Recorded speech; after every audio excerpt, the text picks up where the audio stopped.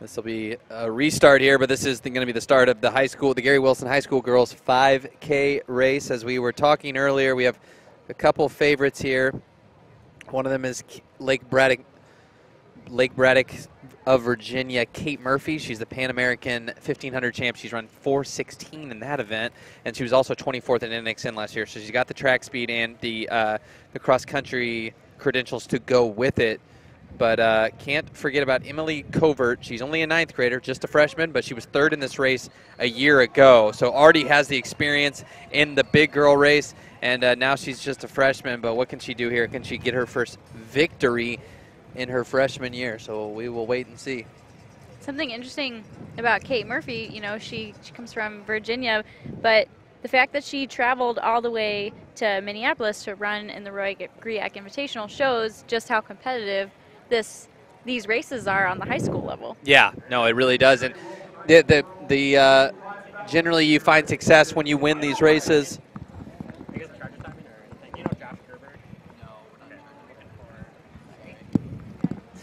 And so, okay, you see the start here. We have an athlete out very quickly, like we had in the men's race, which in the boys' race, excuse me, that went very well for Mr. Griak Bielech, who ended up being our champion. So let's see if we'll have that same result. But out very, very quickly is one of our athletes. So we're going to toss it up to a map just to show you where we're off on the course early on at this portion of the race. Covert making a statement very, very early on in this race. So here I think we've shown last race. That was a really good circle. This is about where we're at early on in the course. They're going to wrap around to this right side over here as they head over to the kilometer, which of course is right there. So about in this middle portion, a long straightaway, but they get some downhill, and that's where some separation can really start to happen before they start to even get early on into the early portion. But so early on, it's all about getting out and making sure that you're executing your race strategies. We're going to see our leaders right now. We have 2 ladies up front. Starting to break away from the field here. So Covert out front, and Grace Ping. Oh, actually, a parent came up to me before this race and told me to watch out for her. She is in 7th grade. Oh my goodness. 7th grade, and I think if I'm not mistaken, he told me that she either goes to the same high school or is in the same conference as Colorado's coach Heather Burrows, who held the course record of a race that she had just run. I believe in the Minnesota area, I'm assuming. But he told me to look out for her. She's young, but she's a fierce competitor. Grace Ping, remember the name. Will do, and we're watching her her early success in her career here at Griak. Just a 7th grader. Seventh grade was a long time ago for me, and I was not running this fast. So I applaud her for getting out. These high school girls, or excuse me, these middle school girls in Minnesota know how to get it done. Not scared at all of these girls that are 5, 6 years older than them. I mean, I ran cross country in PE as a 7th and 8th grader, but I didn't even know that you could run. No, it wasn't an option for us back in the good old Missouri. So yeah, we're approaching. They're going to head to the K.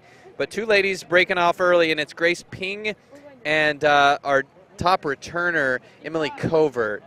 So one of them a favorite, one of them a little bit of a dark horse, I would say. So yeah, it's pretty cool to see that, you know, even with the age gap, you know, it's a big age gap between a 7th grader and a senior in high school. Oh, yeah. But these 7th graders are fearless. It doesn't matter who they're running against, and, you know, Ping is showing that today. So 3:17 through our opening K.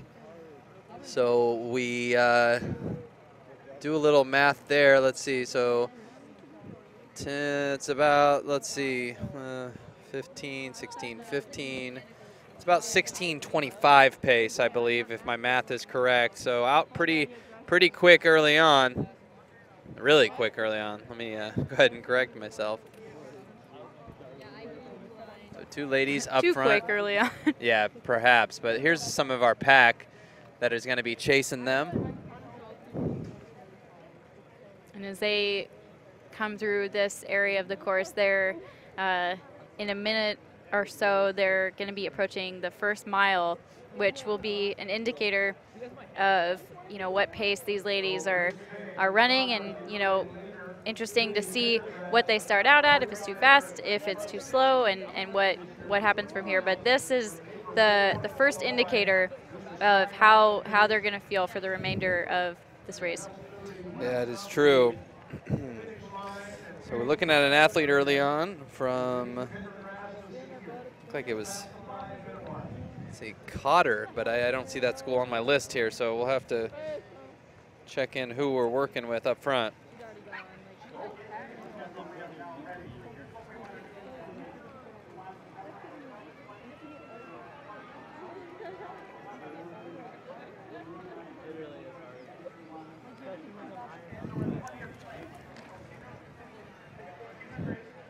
So we see the field now catching up to the pack, or excuse me, working their way through the pack and up to our leaders now. So two ladies still running together at this point.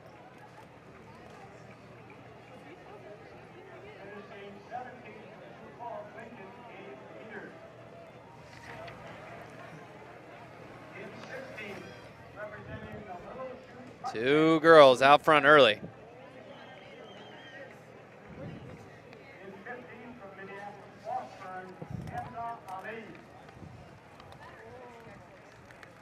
So there's some of our chase pack now. They're stringing out a little bit as they catch up to our top two girls.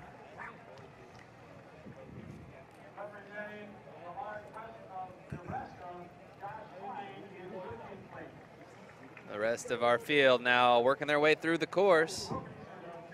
It is still a warm day here in Minneapolis.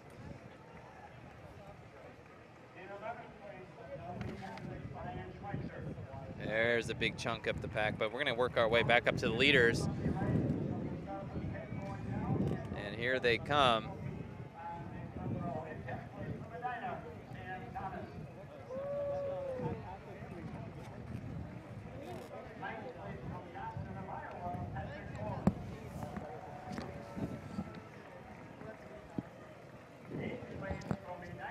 So our leader up front is our seventh grader that you were talking about. Grace Ping is just putting the hammer down right now, and she is the leader.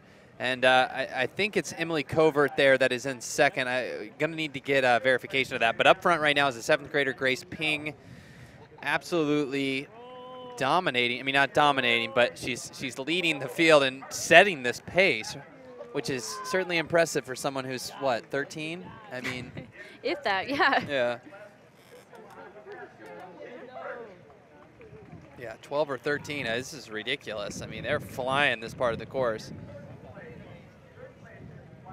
And the point in the course where they just passed the 2K mark, going down that hill. That's a really nice way to build a gap if you're in the lead, and that's exactly what Ping is doing. She is trying to extend her lead right now, and she'll come around a turn pretty soon where she's going to hit the dreaded 3K hill, the big hill on the course. It's about a little over 200 meters long. It's pretty gradual. There's a plateau in the middle, but by the top of it is where the 3K mark will be, and that is a good indicator of how the rest of this race is going to go. It is. You can see it seems like Ping might have gone out too hard. She just relinquished her lead. So they're heading to 3K at this point. Yeah, the lead is now swapping back and forth. I think a Minneapolis Western or Washburn athlete now moving up, and that might be Emily Covert. Now moving past her as they're heading off to 3K, so they'll get there at about somewhere around 11 minutes.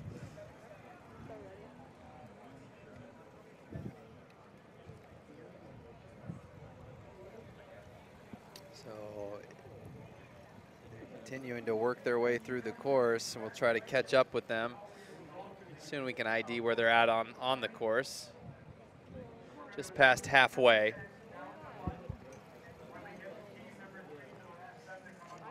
Lincoln, we've seen a lot of really exciting races today. What would have been your favorite moment so far? I mean, it's no doubt, and there's really not a question. It's what Boise State did. The ladies from Boise coming here. I know it's a much weaker Michigan State team than we saw last year, especially without one of their top returners and an All-American. But Boise State, 37 points. 4 in the top 10, 5 in the top 20, 22. And we'll catch back up to our leaders momentarily. Here they are. But, yeah, that's so far Boise State's performance. Allie Ostrander running confidently up front.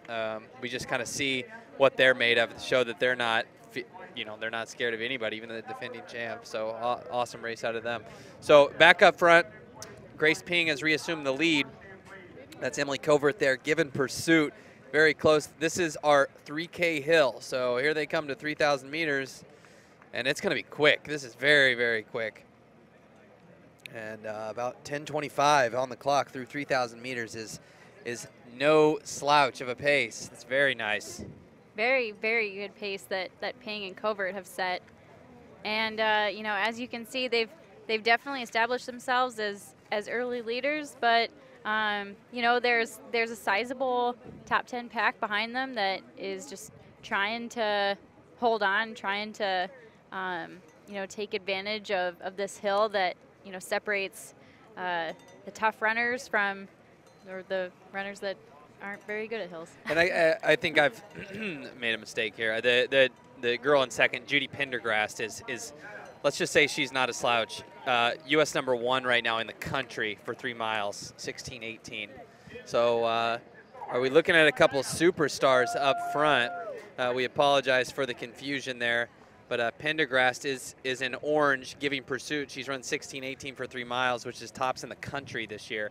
And a 7th grader right now is taking it to her. This is ridiculous.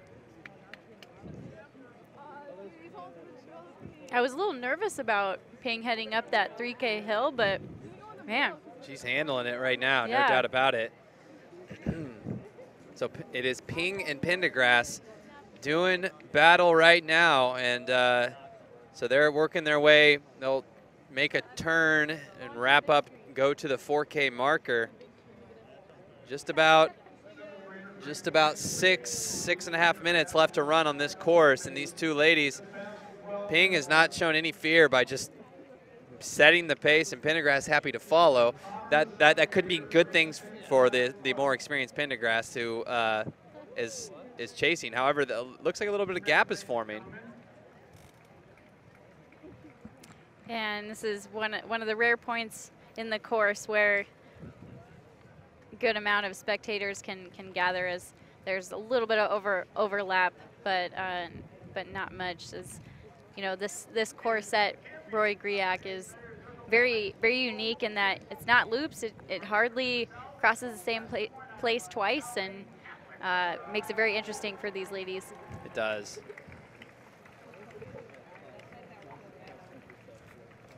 All right, so you see some of our athletes in the back. Now we're going to give you an idea where we're at in our map with our leaders. They're heading to 4K, excuse me. So this is about our area of the course that we're seeing them work through right now. The heart of the course, heading to 4,000 meters. It's getting to be tough parts of this course. Obviously, Pendergast and Ping navigating it better than anyone else at this moment, but the thing with the 5K course that you don't have, or that you do have with the, what you don't have on the 5K course that you have on some of the other courses is some of these tighter turns and what you would think of as switchbacks. So they don't have those here, which it makes life a little bit easier as they're going to head to the very top of this map for 4K, and they will wrap all the way around here and come to the finish line, which is, of course, here. Oh, that's a good one. They couldn't even correct that. So that's where we're obviously finishing. This is where we are at here. And so this is where they're running. And I've made a complete mess of this. But you see where we're working through the heart of the course. And we are going to catch back up with our leaders very shortly. Here's our lead cart now. This is a pivotal point in this race. We've had two ladies going head-to-head. Crucial questions about to be answered. Is Pendergast, has she just been trailing Ping just to kind of gauge her and make her do all the work, or is she starting to drop off the pace? Last check-in, she was dropping off the pace, and as we check in on the screen, I think I'm getting my answer here. Is Ping now has opened up a 15 to 20 meter gap at 14 and a half minutes into this race. So we got about 4 minutes left in this one. And at this point, it looks like it's all Grace Ping, the 7th grader, going to take the title here. What a performance. I mean, this is stunning. I mean, it's not over yet, but this is unbelievable. Yeah, this is ridiculous. It's crazy that someone said, hey, watch out for her. And turns out she's probably going to be our winner here. So I know. So wrapping up to our 4,000 meter point. Very shortly, they should be hitting that split at this moment as we see the beautiful Ballstead course. So we're over at this point of the course now and working our way to the top, and then they'll just have one last straightaway before wrapping to the big, long final straightaway of this course and to our finish. And that final K is, you know, most of it other than that sharp right turn is just one long straightaway. It's, you know, runners getting tired at that point and trying to see the finish as hard as they can. But absolutely, you know, it's important at that point to really just stay focused. Know that you can't have any regrets at that point. You just got to go for it. Yep, and so soon enough we'll catch back up with Grace Ping and up to the lead.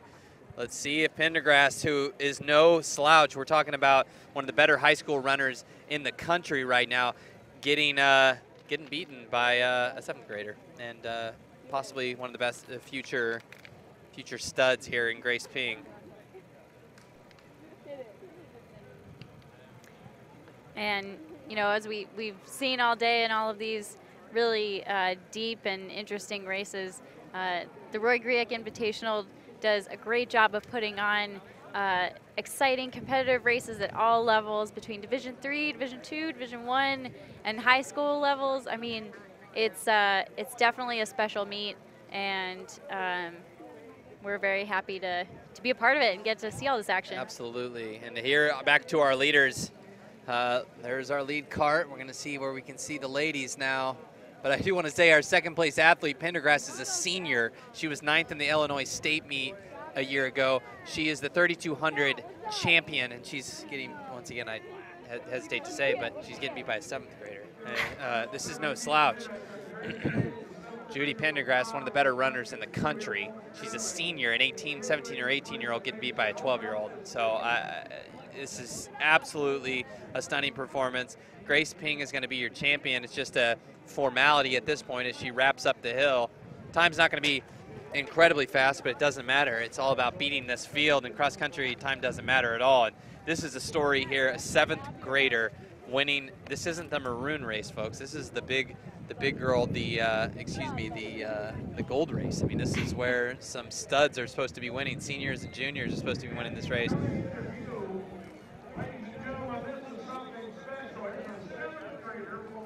Seventh grader, so here she comes down the hill. Now Pendergast is starting to put in a little bit of a late charge at this point.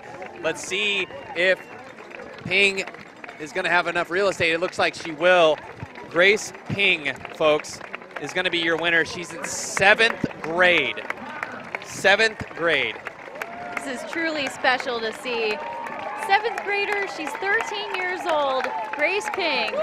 Remember that name, folks. Wow, what a finish. She beats a senior.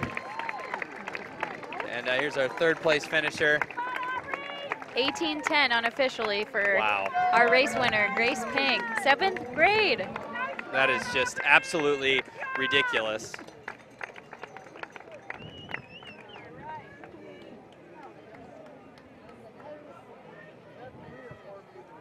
So the rest of our finishers now starting to trickle in.